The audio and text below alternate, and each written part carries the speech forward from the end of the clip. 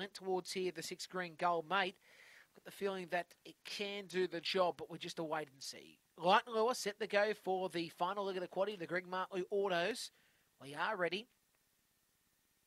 Racing, Trademark Born began nicely from the inside. Lubbock Lad going forward here alongside Gold Mate, followed by his Sanction. Then came Correlate on the inside. Albro Paddy, Compton Banjo, and back at the tail is War of Words. Down the side, Trademark Born the leader. Lubbock Lad and Gold Mate going to try hard here, swinging the corner. It's Trademark Born the leader. Lubbock Lad tries here on the line, but I think Trademark Born may just get there from Lubbock Lad. Third goes to Gold Mate, followed by Sanction with our bro Paddy.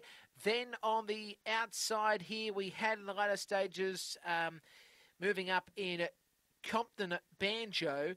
And if I haven't called our bro Paddy, War of Words, race time will be 23 and 32. So 1, 8, and 6 will be your numbers. 1, 8, and 6. The one doing it nicely at the end here.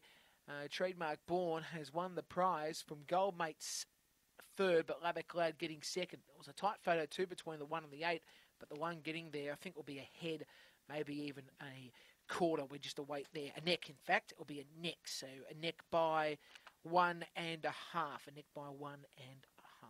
1, 8, 6, and 7. 1, 8, 6, and 7. The winner, one red in Trademark Born, trained by Dave Peckham. A black girl from Mt-Gambier out of Azira Azali Manelli. 8 pink second in Lubbock